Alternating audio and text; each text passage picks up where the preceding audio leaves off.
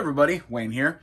In today's overview and review, we are going to take a look at Caesar, Seize Rome in 20 Minutes, designed by Paolo Mori and published by PSC, aka Plastic Soldier Company Games.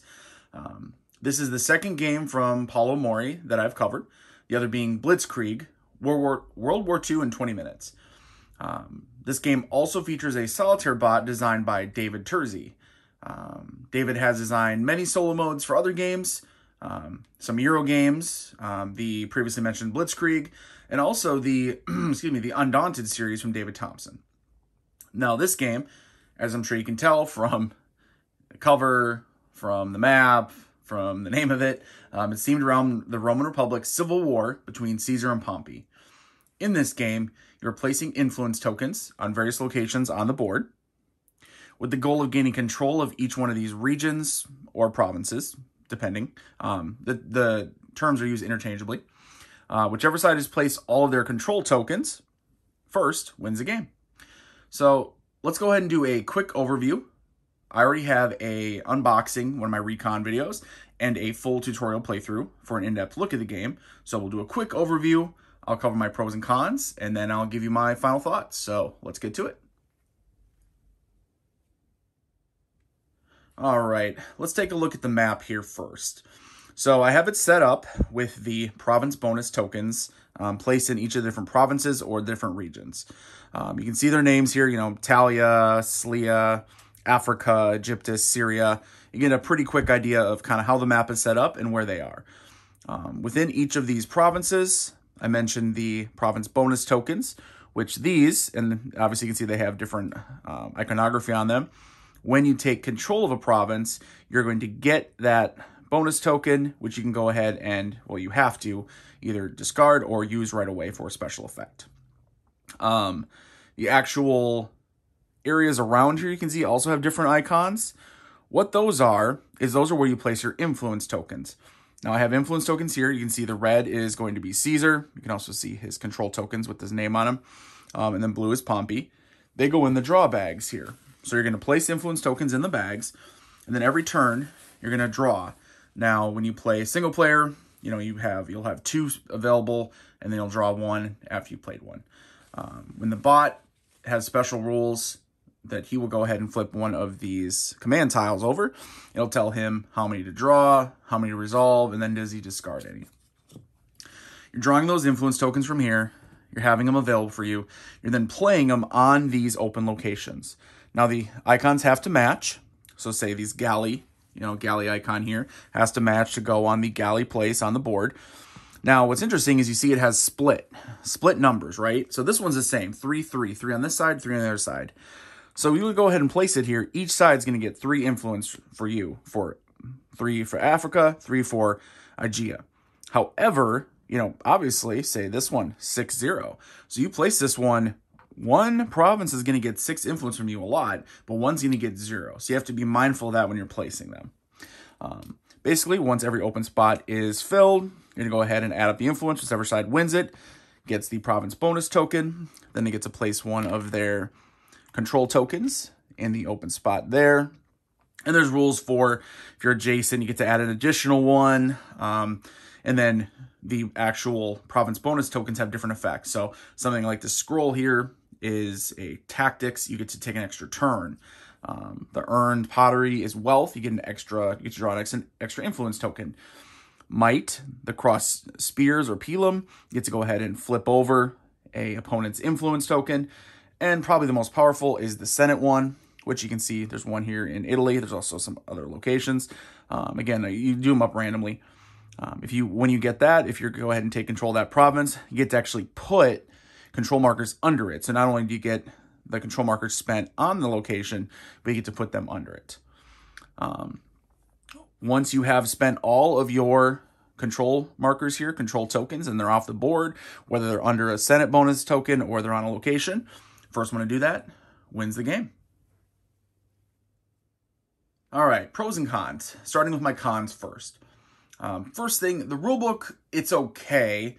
There's a couple issues. So there are some discrepancies between the online rulebook, the one that's linked on Board Game Geek specifically, and the printed rulebook.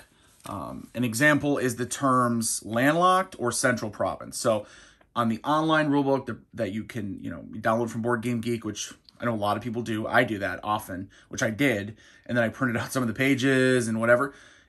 There's a term that's in there is landlocked. Now, there's the questions on Board Game Geek then, seeing them, we're saying, what's landlocked mean? Because it's never described. What does that mean exactly?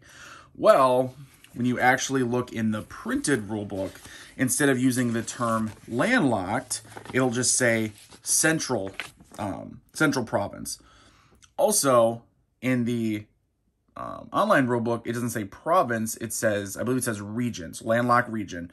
But then say in the rulebook that comes with the printed game, it says central province. So, and that's why I talk about the term provinces and regions used interchangeably, which also makes sense because at the time of this, civil war between Caesar and Pompey, not all these areas were Roman provinces yet, technically. So for game terms, understand that. But just so you're aware, especially if you're using online rulebook, then you get this one. What's landlocked, central? Basically, all it is those are the regions in the middle here. Crete, Aegea, Italia, Sicilia, Sardinia, that those are the ones that are surrounded by other provinces or regions. So anyway, just, like I said, a little discrepancy where it's like, okay, and it can create confusion, right? Kind of related to that is a solo bot. It's simple enough, but sometimes the directions either don't make sense or they just throw you off. So an example is the rulebook will say, use the token with the highest or lowest combined value. Well, the problem is that when you look at the tokens, so the tokens here, this is a laurel, which you can see there's no icon for that. That's like a wild card, so that's different. And those are here. I'm trying to find another one here. Okay, but those always add up. So two things though. Those always add up to 4. See? So 3, 1, 4, 0, 2, 2. Well, the regular influence, so see here is swords or gladius, shields, 4, 2, 6, 3, 3, 6. They always add up to 6. So there is no highest or lowest combined value. They're always either 6 if they're a regular one or 4 if they are a wild card. So again, not sure why that's in there. It just creates confusion. Again, it's another thing that I've seen as a thread on Board Game Geek. So just be aware of that. Second con, the map, it's pretty boring. This is also a problem with Blitzkrieg. Blitzkrieg had just a really boring map. Now, I don't want to come down on the artist overall. I'm not sure if he did the map as well because, the artwork on the box, which I'll have the cover pop up, and then say the artwork on the draw bags is just fun, right? It's fun, it's vibrant, kind of cartoony, but not out of control. Just, very stylized. I love it. I absolutely love this. Well, why is the artwork on these so fun and on the cover and everything so fun, but then the artwork on the map is barely qualifies as artwork, right? It's just a green, blue, and then divided with black lines and labeled. No, it could probably look a little better. Yeah, so that's that. Finally, my last con is this theme. It doesn't really influence the gameplay. The theme is, Caesar and Pompey are fighting, Roman Civil War, but, it doesn't influence the game, right? There's no difference between being Pompey versus being Caesar. It's not like, well, Pompey gains, I don't know, an extra influence if there's a Senate token because he had support of more senators, or Caesar has starts with a might token because he had, the more experienced and greater armies and more loyal armies, etc. You could spice it up, make it a little bit more unique in between the sides. Otherwise, the theme is there, but really it just doesn't influence the gameplay. So, all right, on to my pros. So the game itself, very quick to learn and play. I'd say faster even than Blitzkrieg, faster to learn and faster to play. After you play through one game, you really have all the mechanics down. Yeah, you'll probably need to consult the province bonus tokens chart on occasion, just to remember what each of these does. Although it's not complicated, and there's 4 of them in the base game, and there's 2 in the expansion, expansions. I'll talk about those in a second. So not that much there either. And obviously, when you're playing solitaire, which I do, and this review is focused on, you will have to follow the solo flow chart, which you'll have to, read out of the rule book. But you don't only have to flip back and forth, right? It's a small rule book. you can have the solo bot section open, and that's going to cover you, 90% of the time, especially like I said, once you play through the game once, you basically have this open, these 2 pages, and you're good to go.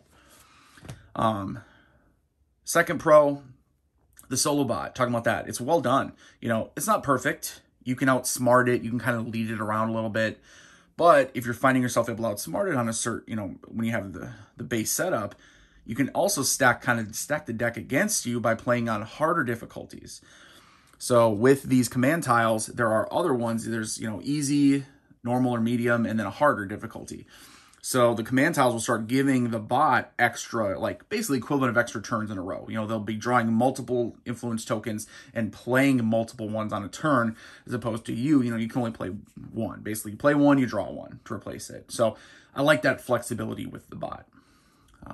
Also, speaking of I mentioned before, the expansions, the game comes with 2 built-in expansions. Now, they're small. Really, they just add 2 different types of province bonus tokens with some rules that go with them. It's poison tokens and then the centurion tokens. But again, having that variety and having, flexibility and being able to add in stuff to the game once you're comfortable or once you want a little bit more to it, that's always welcome. All right, my final thoughts. So, Caesar, Siege Rome in 20 minutes is a game that it solos well enough. But I feel it would likely really shine as a 2-player game. I have to admit, I did enjoy Blitzkrieg more when playing Solitaire, although that doesn't mean I dislike Caesar either. I did enjoy my time with it. I just feel that, I think it would really shine as a 2-player game. I feel like it has more than Blitzkrieg, it has a true, back and forth, feel, like a chess style feel of, hey, I'm placing an influence token, you're placing one. In Blitzkrieg, you were kind of building up the areas a little bit more longer term. And here, some of these areas, look at Syria, it only has 2 areas. So you place one, they place one, boom, it's closed. It's done. So I feel like it kind of resolves faster, which I feel like that could be more fun back and forth with another person as opposed to just a bot. Now, my channel, I focus almost entirely on solitaire war games. Meaning, I feel like most people who watch this review, not all of you, because some of you may come from the games page who aren't, necessarily subscribers to my channel, but most of you are likely war gamers.